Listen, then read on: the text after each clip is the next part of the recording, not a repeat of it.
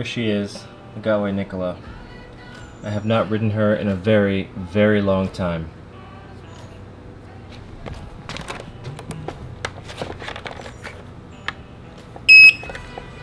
Look at that, it's like oxygen.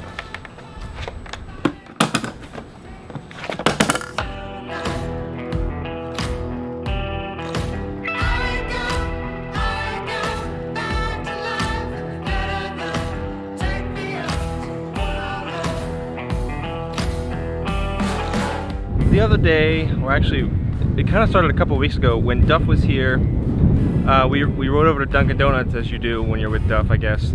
And he noticed that my Nikola had some wobble in it, and I thought he was crazy. But then I thought, I've taken a couple of spills in it, maybe it is something. Anyways, recently I started feeling it. I wondered, what is this wobble? I took a look at the tire and I noticed something interesting, but let me show you this wobble first. Coming alive! Now is the time! Don't try to hide, 'cause I'm gonna hold you like an animal.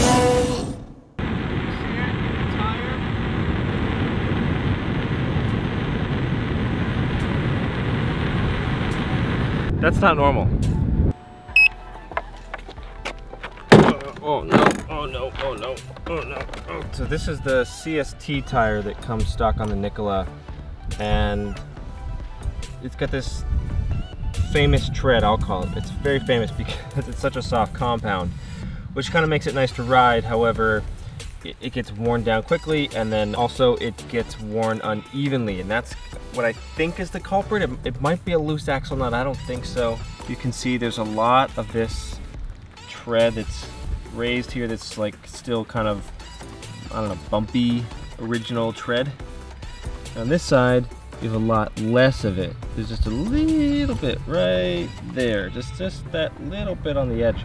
There was a guy in Miami who gave me very graciously a really awesome other tire, which he got off of Amazon. I'll link that down below if you want that. And I'm gonna put that on, try that out. So this video is kind of, it's a review. I'm gonna do a review, kind of my thoughts, my opinions on what that tire is, how it feels on this Nikola, and a little bit of a how-to to change a tire on the Nikola, but I don't really do like tire change videos. I know I kind of did one on my 16X, but tire changes are awful, but necessary sometimes, and a good skill to have.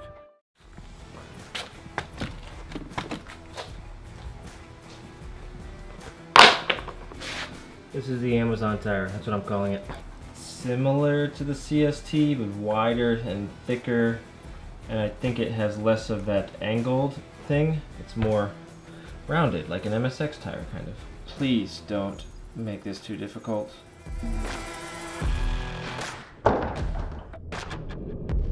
Okay, I made a little list of what we have to do to accomplish this task, which again, I'm very much dreading. A, remove the outer shell. B, unplug the battery. Probably most important, but you do have to remove the shell first. To do that, unplug the motor wires from the control board, remove that awful piece of plastic, slide the tire out, then remove the tire. Why did I write remove the tire twice? I think it was late at night when I wrote this. Get the tire out, put the new tire on, and then put it all back together. So those are the basic steps. I don't know how many 7 or 8 steps that is, but that's what you have to do to change the Nikola.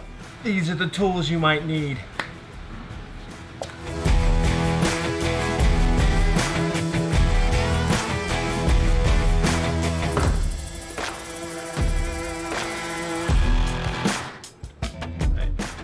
By the way, I'm probably on some kind of a weird time crunch / schedule on this because my dad's lawn service, like his buddy has a lawn company, gives him like a deal on it or whatever. Anyways, they're gonna come cut the grass at some point, so that might put a damper on the day, but just giving you a fair warning.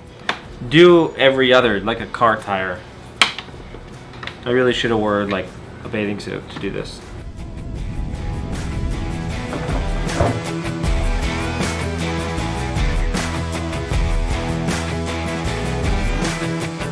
Pull. And after you've done that, to make sure you get rid of all the excess power that's stuck inside, press your power button. You should see these kind of light up a little bit when you do it, and just press it, like hold it and then press it a few times, just, you know, get it all out.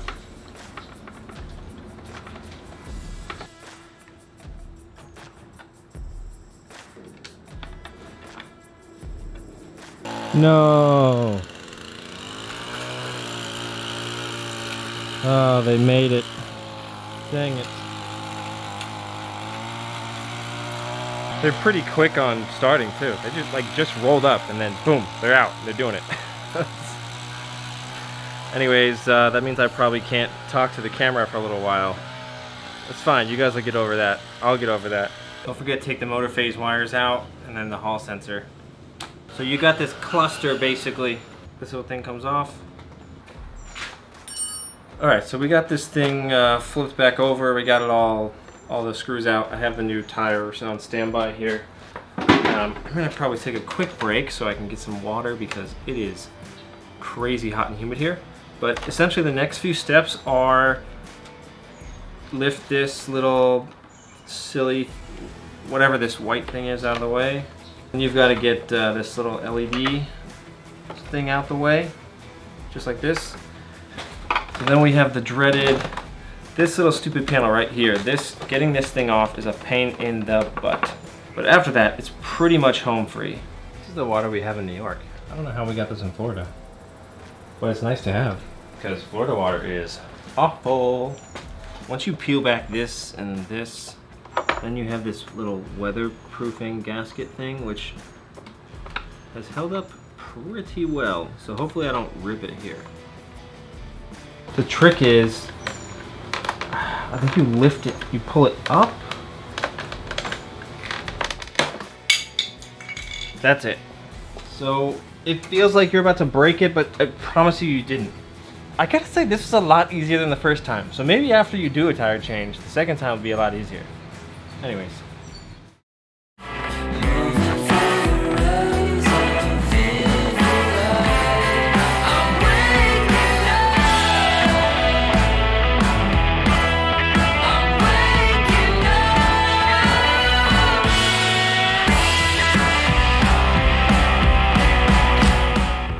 What I forgot to mention was a couple of things. Make sure you mark which side was which. I like to make sure it's, you know, the right side was the right side. So I put a little piece of tape here on the right side. So when I put it back, I do it correctly. But anyways, you gotta let the air out of your tire here. And that's the first step to getting this thing off.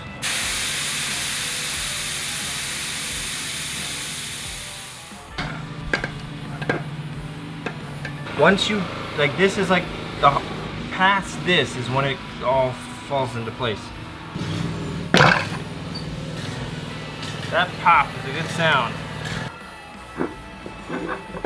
All right. All right.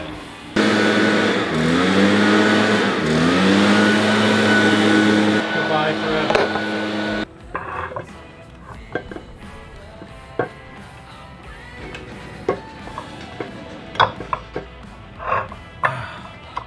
I just don't want to pinch anything. I'm so afraid of pinching it.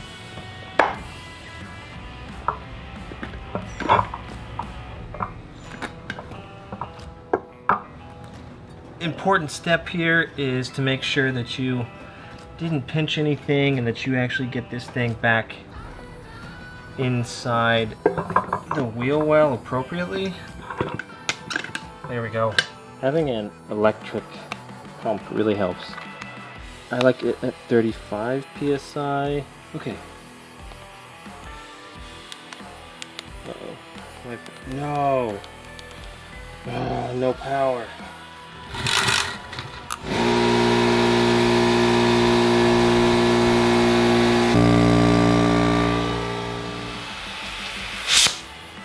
I see. Okay.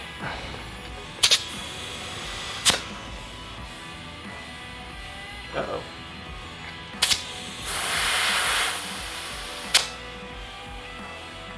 That is not a good sign. It's not holding the air. Crap. Okay, I'm really taking lunch now. And then good thing I have this backup. This is the Uzawan. Look at this guy. Straight from eWheels. Right there. That's why I pinched her. Son of a gun. Alright. At this point, I've only got one more shot. There. This is arguably the hardest part about the whole process. Got it. Now hopefully we didn't pinch anything along the way. I want it to go that way, yes.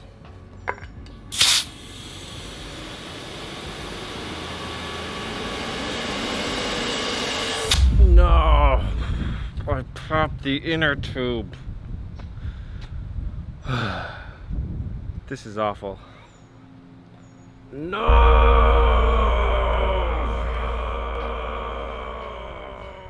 It's these tire irons that I got are just like a little too large and they were grabbing too far and I couldn't tell. And somewhere underneath here there's a giant, there it is, there's a giant gash. So now I have no Nikola and no way to get around.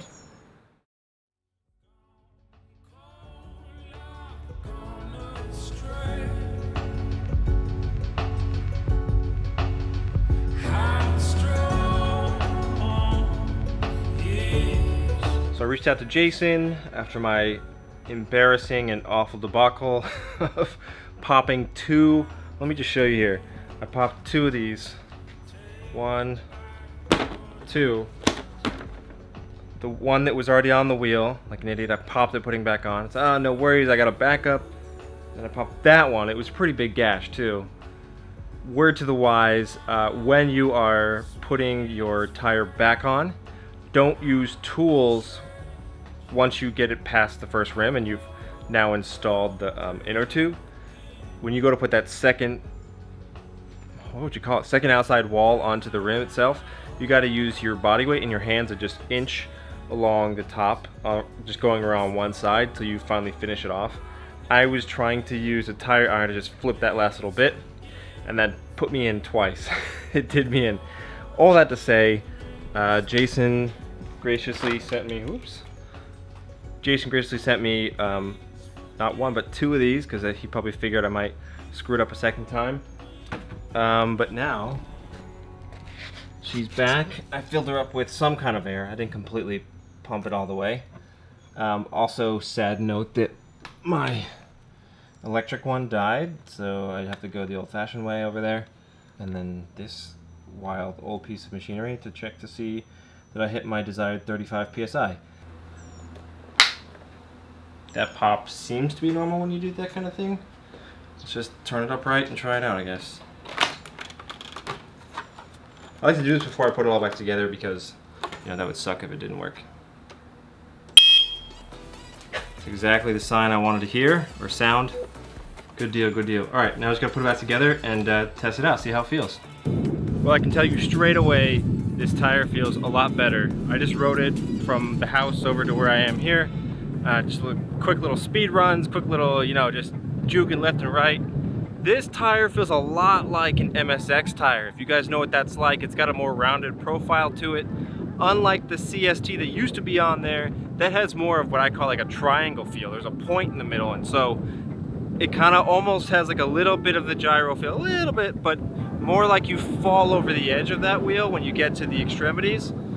So like when you're making a deep carve, it's like you gotta kind of fall over the edge a little bit, but there's still a bit of gyro. This has no gyro whatsoever. It feels a lot like an MSX tire. I can carve left and right super easy. So it's gonna take me a day or so to like get used to how easy I can get into these turns.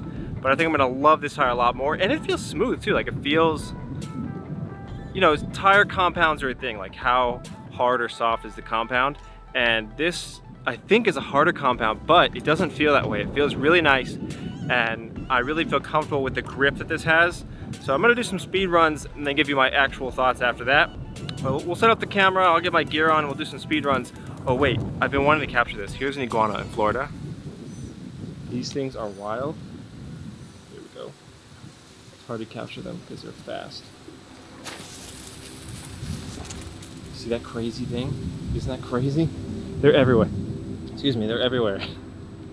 When I've been fishing out here, it'd be like you turn around, there's a giant iguana just sitting behind you staring at you. They didn't used to be here like when I was a kid, so it's kind of a weird new phenomenon, but it's a little scary. I don't think they'll harm you, but they'll also sit up in these trees. They'll sit up in the palm trees and they'll sit there, and then like when they get spooked or board or whatever, they'll just leap out of them like onto the ground, which is kind of wild. And like if you were under one, it could like land on your head, I guess. But unrelated, let's get my gear on, let's set up the camera, let's do some runs on this thing and see how it really fares when I really crank it.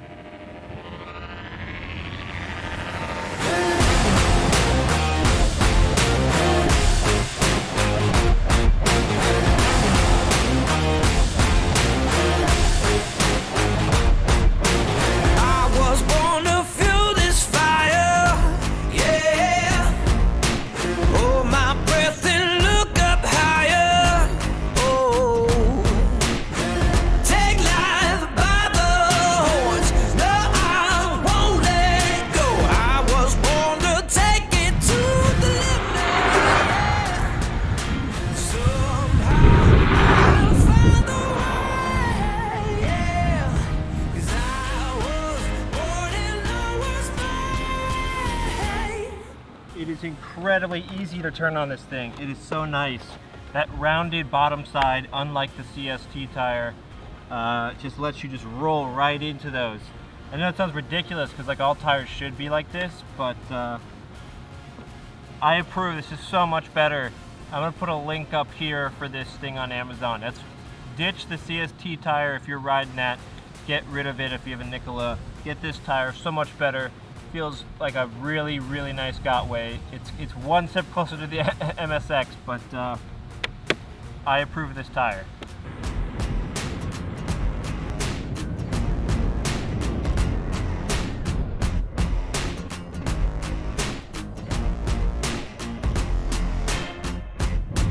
Well, that about does it for me, guys. I very much love this tire. This is such a long-awaited thing. I had this tire for like a couple of months and I was skeptical about using it or putting it on, but I got tired of the other one, so finally I did it. Worthwhile. I recommend to all of you Nikola owners switch to this tire right away. Again, I'm sure I've had links all over this video for this tire. I love it that much. Go ahead and buy that tire. I think it's on Amazon, right? Yeah, so like you can get it really easily. If not, I'll put a new link to wherever it ends up. But great tire. Thank you so much for watching. If you want to see more content like this, go ahead and comment down below. Tell me what you thought. Go ahead and subscribe, click the notification bell, all that good stuff. I'll see you guys in the next one. And as always, keep riding, never stop.